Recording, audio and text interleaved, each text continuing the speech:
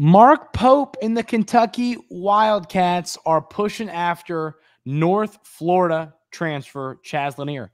What are the Wildcats' chances of landing this talented guard? We're going to have that conversation on today's episode of the Wildcats Today podcast. I'm your host, Andrew Stefaniak, writer and editor over at Wildcats Today, joined as always by my co-host, Carson Nash. Carson, not a ton of news this weekend. How was your weekend? What's going on? Yeah, it was a good weekend, pretty wild one. I hope everyone out there enjoyed their Derby Day festivities and all the fun around the state. Yeah, we had a fun weekend. We had a good time. We had a little Wildcats Today hitting the 1,000 subscribers party, which the only people that we can really offer thanks to being able to have that party is y'all. So we appreciate it. We had a great party, and we only got to do it because y'all helped us get to 1,000 subscribers. So we really appreciate it. And keep hitting that button if you haven't already, because we'll have to have a 2,000 subscriber keg party. And honestly, we might have to have a keg party every 100 because that was a lot of fun. But let's get right into it, Carson. Chaz Lanier is a name that has been floating around a lot, and he is an uber talented guard. Watched a lot of film on him. Another player that I'm excited about. How do you feel chances-wise? What do you think about him as a fit? What do you think about him as a player? And another thing, and we'll talk about this more on Thursday. On Thursday's episode of the Wildcats Today Show, we're going to break down, hey, who's going to start? We're going to talk about roles and stuff like that for players that have already committed.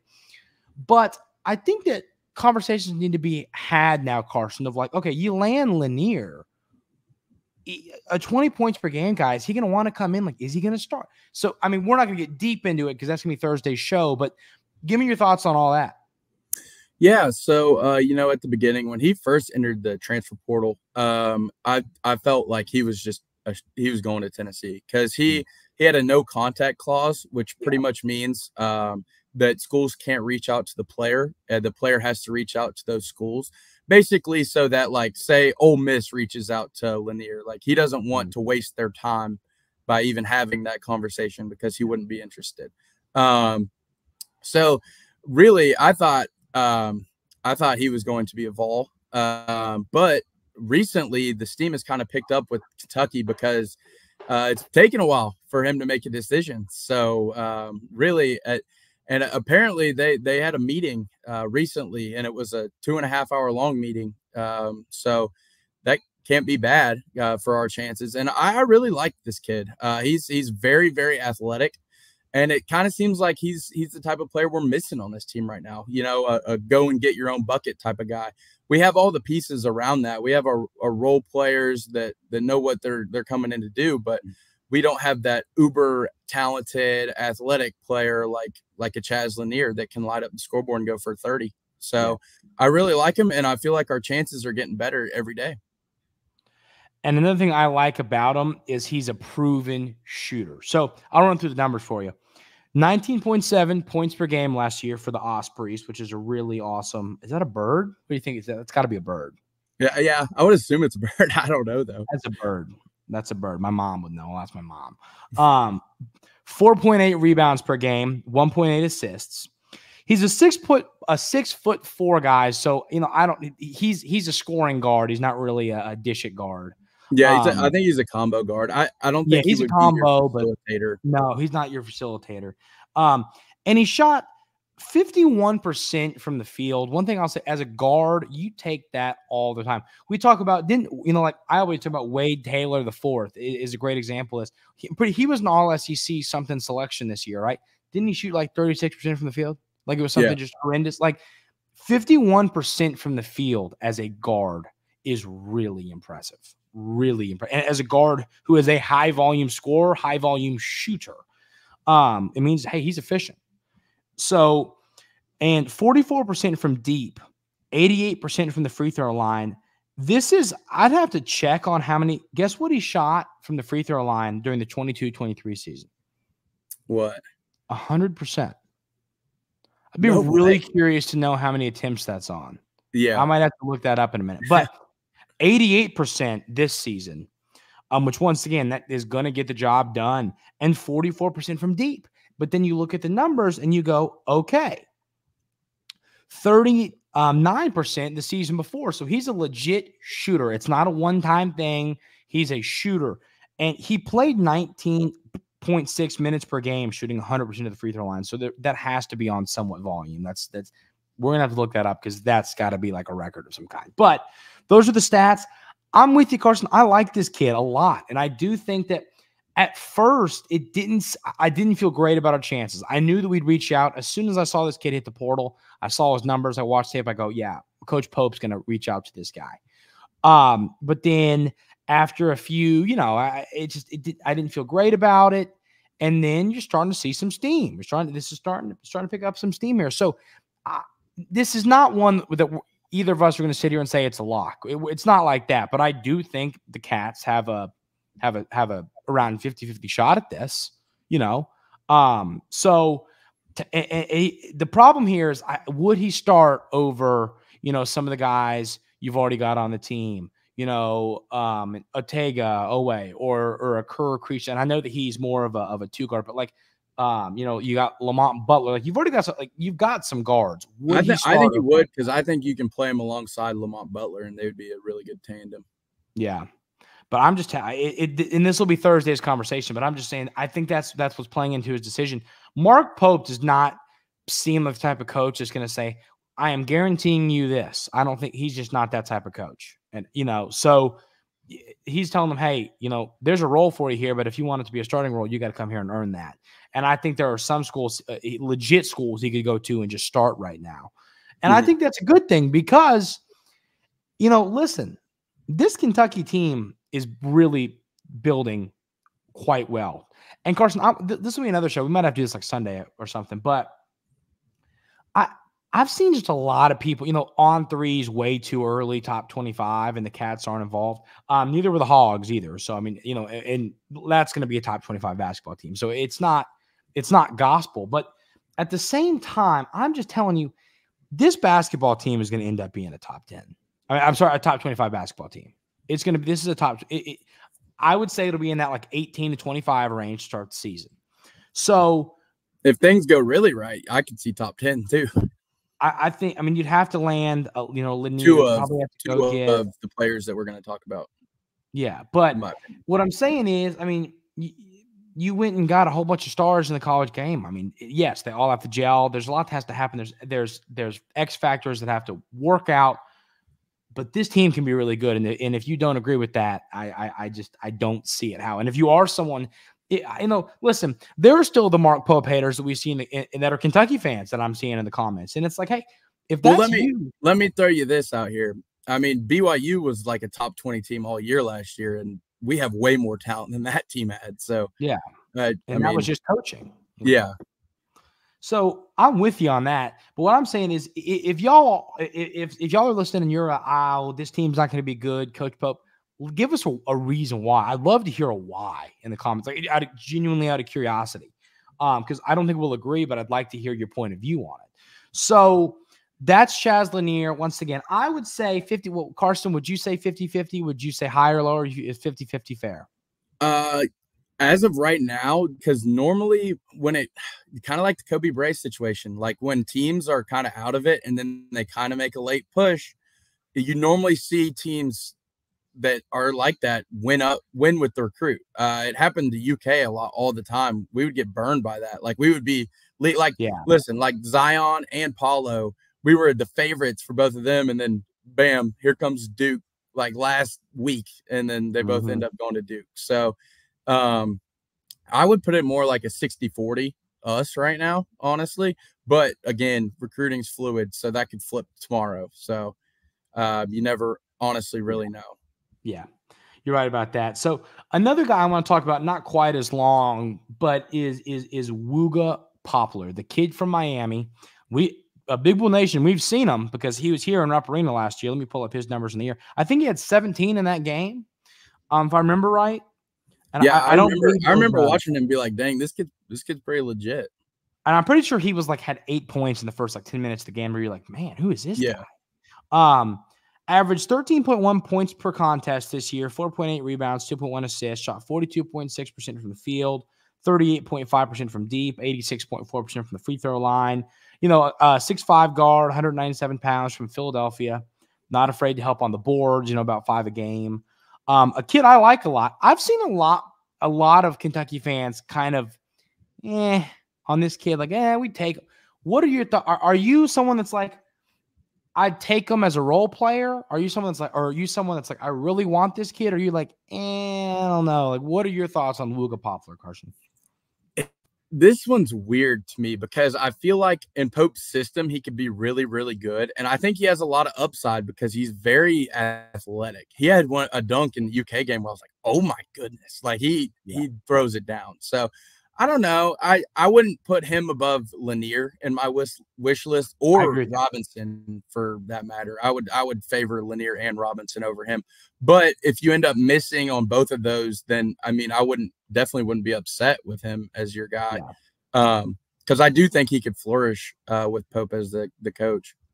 He's a great player. He's a great player. And you gotta, I mean, so how many players are we even at right now? We're at like Amari, Carr, and who else are we at? Garrison, Butler, Otega Owe, Travis Perry,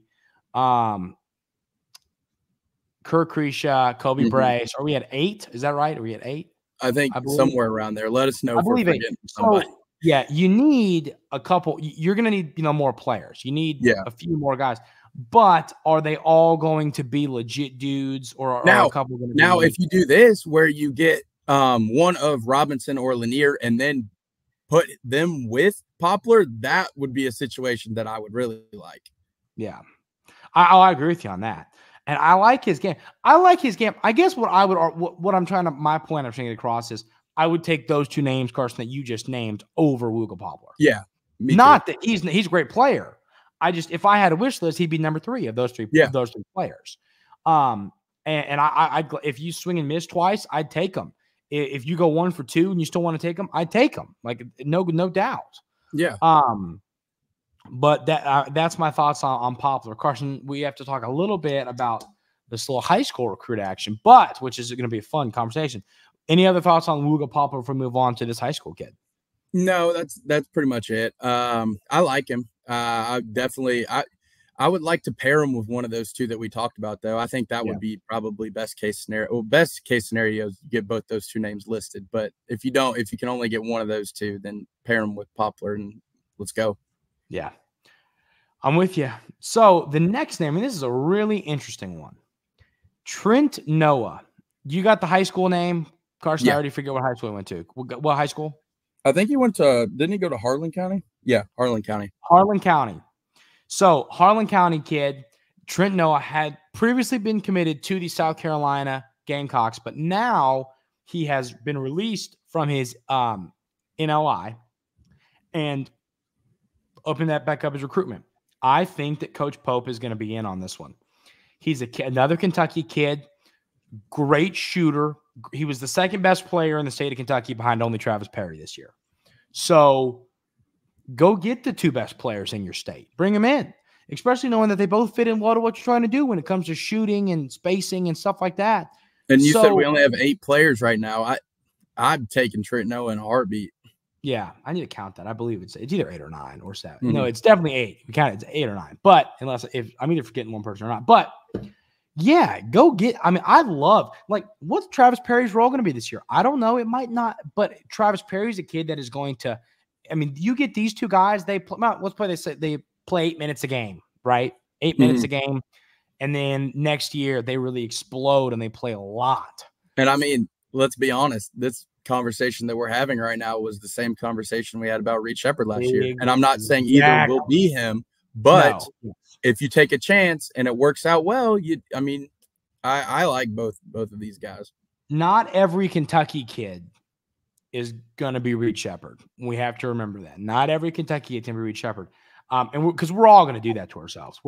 And I honestly, I feel bad for Travis Perry coming in when he's coming in. Because the expectations are going to be Reed Shepherd. And I don't know if I believe he'll be Reed Shepherd. Once again, Reed Shepherd's going to be a top 10 pick in the NBA draft. He was one of the best players in college basketball. I don't know if Travis Perry's going to be that, but I do think Travis Perry could be a really good college basketball player. I think he could be that guy that you see on a TikTok in 6 years that says forgotten college basketball March Madness stars because he can't miss from 3, that type of player. And those type of players, let them sit a little bit and develop. We have been, I mean, just Kentucky fans since Coach Calipari's been here.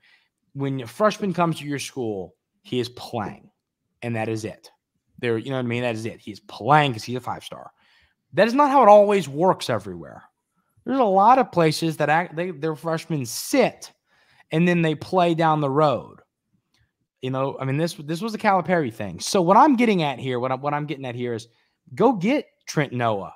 Go get, you already got Travis Perry. Let him sit for a year. Let him develop into or play limited minutes for a year and develop into stars in college hoops. I mean, really. Trent Noah, Travis Perry, and Colin Chandler. I like that trio. Just ready to get better. Yeah, guys that are going to come in and develop. Because once again, I don't know what we forgot Colin Chandler.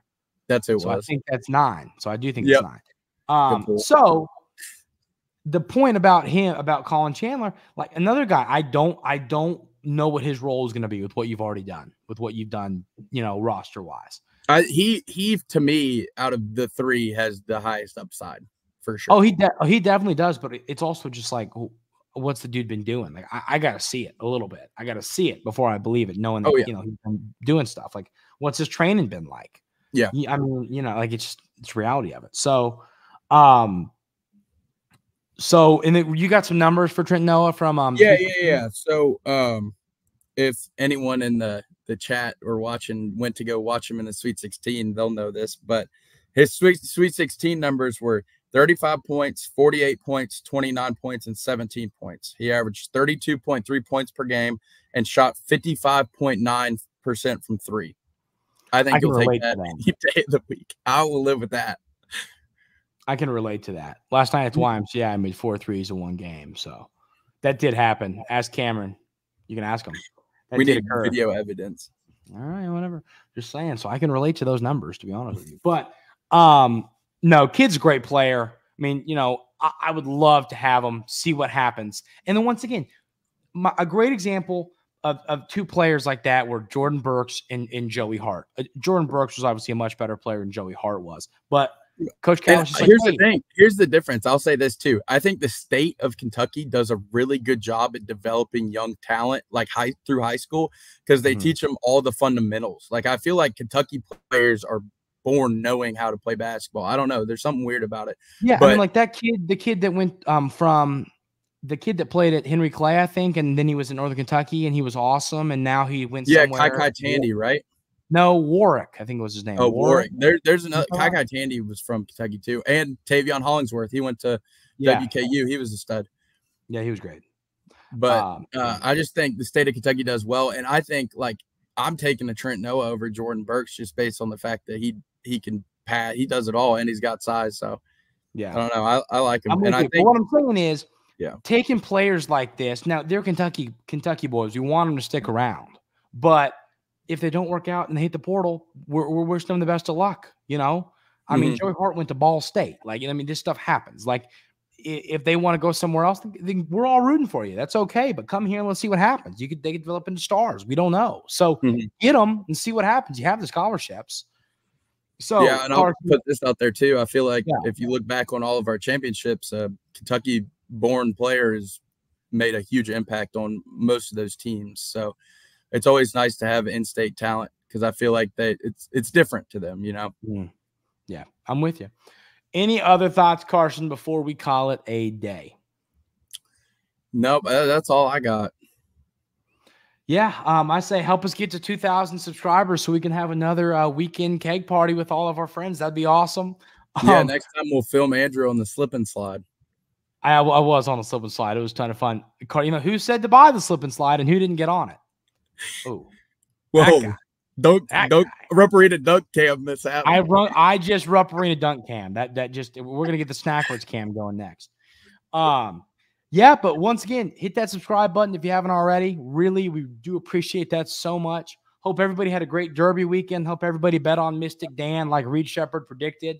I did not. I had Sierra Leone and he lost by that much. Forever Young and he lost by that much. Yeah, so we were both right there. Yeah. So hope everybody has a great rest of their week, and we will see y'all on Thursday to break down hey, roster management, who's going to start, what's roles in it. We'll talk about that on Thursday. Everybody have a great rest of your day today, and we will see you on Thursday.